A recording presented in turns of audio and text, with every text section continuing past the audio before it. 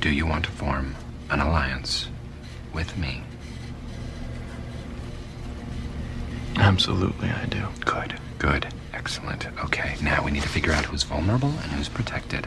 With the release of Stellaris 3.3 Libra, the Unity update, we have had a massive change to the way influence is generated. In this video, I'm going to break down how we can generate influence and what we can do to maximize our overall gain. The first thing you can do to get more influence actually starts very early on in the game before you even begin. When you're at the Empire creation screen, if you choose a Gestalt consciousness for your ethic for your civilization, meaning you're either going to be a machine intelligence or alternatively be a hive mind, well, when you choose that, you get +1 monthly influence right out of the gate. That means you're going to be starting with a minimum of 4 extra influence every month, and that is really quite useful. Now, it's important to remember the base influence you're going to be getting is +3.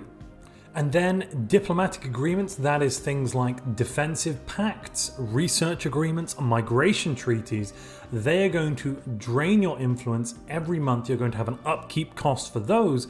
So if you want to maximize your influence gain, make sure you don't have any diplomatic agreements. And if you're enjoying this video, please influence that like button. As a hive mind, you will also get access to the autonomous agents technology. Now, this one's going to give you +1 monthly influence in addition to the +1 you're getting being a Gestalt consciousness. Please bear in mind though, this is a relic of previous editions. Personally, I think it's something that was just slightly overlooked, and I suspect they may remove this additional influence gain that Gestalt consciousness have access to in future patches, because I don't think they've intended it to be this way. Originally, regular biological species had access to factions, and factions would gain influence. Now, however, in 3.3 Libra, factions produce unity rather than influence, so it's a bit weird that Gestalt consciousness still gets some influence income to balance them with the regular biological empires.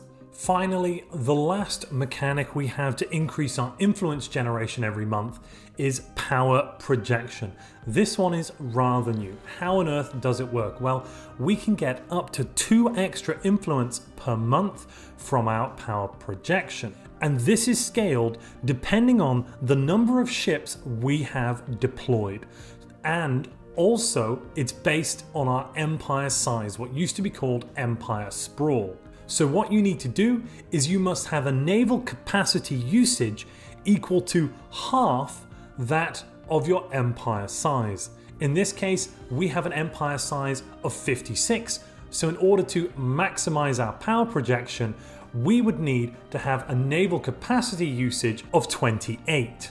But if all you're interested in is your influence generation and you don't actually care about building a fleet with lots and lots of fleet power, let's say you don't want to spend the alloys and energy on the upkeep, there is a little trick you can use to make sure that your costs are minimized while maximizing your influence income. So at the start of the game, it's generally a good idea to clear the design of your corvettes, save that empty design, and upgrade your ships into this empty design in order to get some extra alloys back. But we're not done with this empty design yet. Oh no, no. What you can do is you can fill up your naval capacity with these empty ships and make sure you also remove the FTL drive. That will reduce the upkeep and cost of these ships even more.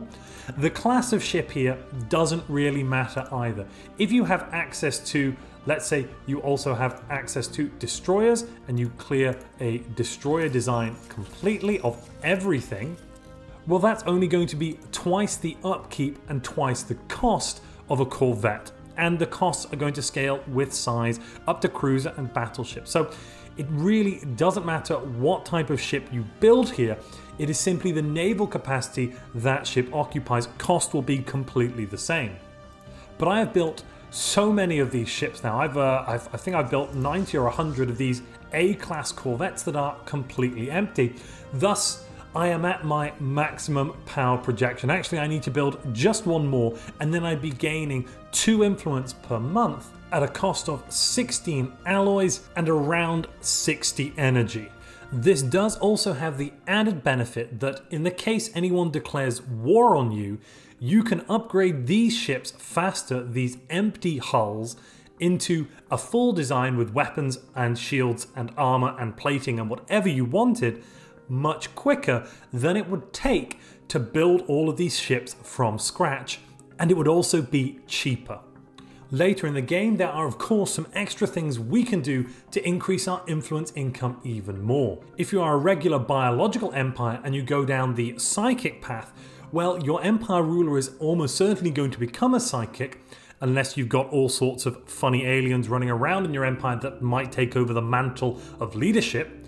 And that should generate you an extra plus 0.5 influence as well. And the trait Deep Connections will give you another +1 influence. Then of course you've got the Galactic Custodian or the Galactic Emperor. That's going to give you an extra +5 influence per month. If you form a federation, the Federation President at level 3 for a trade league, level 3 for a galactic union, and level 4 for a hegemony will also get +1 influence gain. And finally, once you unlock the ability to have unity ambitions, the will to power ambition will give you a nice flat +5 influence as well. Well, that's how we generate influence, but of course you need to spend influence on something. For some great examples of how to spend your influence, click the video on screen now.